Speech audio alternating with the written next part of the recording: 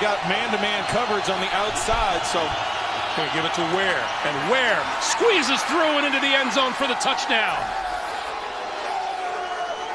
That is Spencer Ware's 5th rushing touchdown of the season. And that patchwork offensive line did a great job of blocking up front. Well, Ware is just going to come from the opposite side, a spin and handoff by Alex Smith. You're going to see the run right through the lane here.